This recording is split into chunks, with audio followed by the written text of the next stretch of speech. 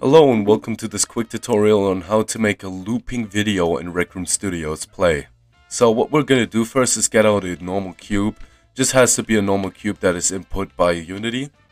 Then we're going to click on it, click on Add Component, and search up Video Player.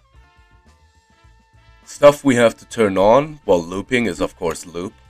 The next thing we have to do is press on Main Text and select Base Map.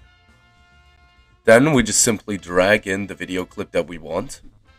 And if your video clip has any audio that you don't want on, you just simply press on mute. After this, make sure to upload and build before you try it out.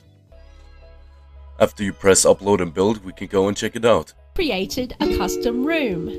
Your room There it is is. invite Can't only really this see it right now, room kind on of your from the side. watch. You can just basically cover that up by building around it, and yeah, that's pretty much it. If you liked the video, make sure to subscribe and turn on the notification bell if you want more of these tutorials.